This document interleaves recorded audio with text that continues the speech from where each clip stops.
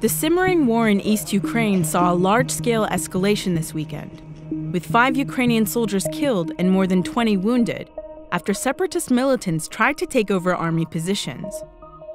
The deaths come after a sudden increase in fighting on the front line this week. Jake Hanrahan visited the separatist stronghold in the east, the Donetsk People's Republic, known as the DNR.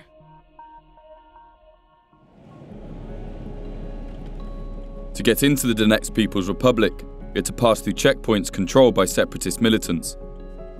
Long queues of civilians waited to get in and out. We've been allowed permission here on condition that we have a minder. So basically, they take us to the people they want us to speak to. It's very controlled, but we've come here anyway because these guys no longer see themselves as separatists. They really believe that they're building a state, of course, with Russia's help.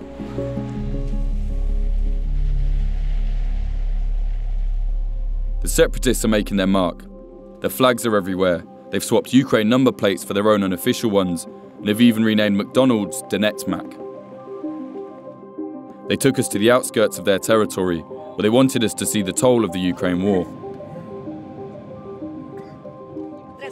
How are you? You live here? Wow, okay. Can we go in? Цыгане то лучше живут сейчас, чем мы. Да, вот это влетело большущая спеса к нам. Это Захарченко, наш ДНРовский этот самый, как его, глава. Он умница, нам помогает, и в пенсии помогал, и помог, повышил. Ой, конечно. Ой, это не Захарченко. Захарченко, привет. Да, он, да? Да. А, вот так. Он, да, Вова. А что такой некрасивый тут получился? Despite her adoration for the DNR leader, Lyubov wasn't quite sure if the man on the front of the paper was him or not. It began to feel like she might have been told what to say.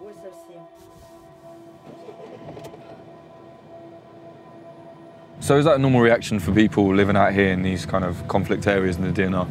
Yeah, you can enter in every house and it will be the same, because the people who live under shellings daily and understand what is mean bombing, dying, understand better what is life. Счастье, здоровье, победим, я думаю так. Я вчера Порошенко вот так бы по телевизору показывает, глаза такие противные. All of the civilians we spoke to were anti-Ukraine. We couldn't be sure if this came from a genuine love for Russia and the separatists, or due to the control they seem to have over the population there. We're on the way to a different front line now. We were taken there by the DNR again, by our aides again. They're leading us there, and it just so happened to be that they had a little checkpoint here where they were giving out food to the locals. And we spoke to one woman the second we finished talking to her, and they thought the cameras were done. Everything got backed up and they left, so they're quite clearly staging this. Before we came to the DNR, we spoke to an informant who lived in Donetsk as it was taken over. He's since handed his information over to Ukraine intelligence and says everything in the DNR is strictly controlled. Нет никакой свободы слова, как бы. Так человек обычный на улице, там, он ничего тебе не расскажет. Он закроется, а так как в Советском Союзе, только в 10 раз жестче. Журналисты, как бы, которые приезжают туда, где сделают какое-то событие, выставку, там все приукрасят. И вот как хорошо живут люди в ДНР. Говорят, это, они называют это русская весна, но на самом деле это была криминальная весна, потому что русские пришли и дали оружие криминальным элементам, которые начали отжимать машины, отжимать бизнес, отжимать дома. Пока там будут русские, мира не будет. The toll of the conflict has completely destroyed many areas in Donetsk. The separatists claim not to be breaking the current ceasefire.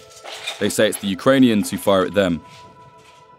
Whilst both sides are guilty of this, international monitors report that most of the violations start from the DNR.